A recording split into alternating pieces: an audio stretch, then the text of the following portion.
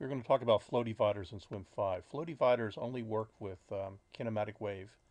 So when you go over here, it can only work with the kinematic wave routing model.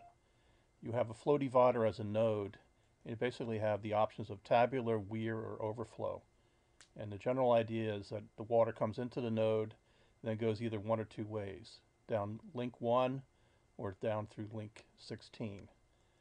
The key concept is that there's